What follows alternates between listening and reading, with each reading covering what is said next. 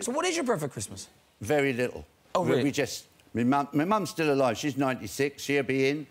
Oh. My wife Sue's, her mum and dad will be in. My son has gone off to the girlfriends, so he'll be in on Boxing Day. And, yeah, we just...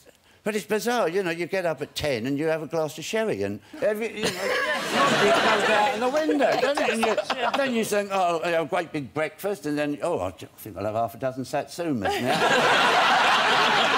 And so it's all cranky, so...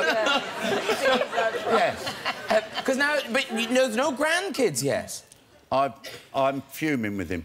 See, he's been with this girl for quite a while, Sophie. Lovely. Yeah, lovely good, Sophie. good, got the name. James and Sophie.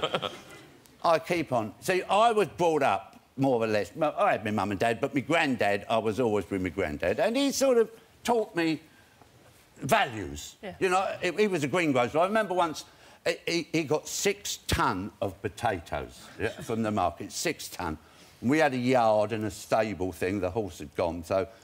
And I said, Granddad, why have you got all these potatoes? He said, Lenny, he said, they're cheap, and never forget, your money's like your willy, it only grows if you play with it.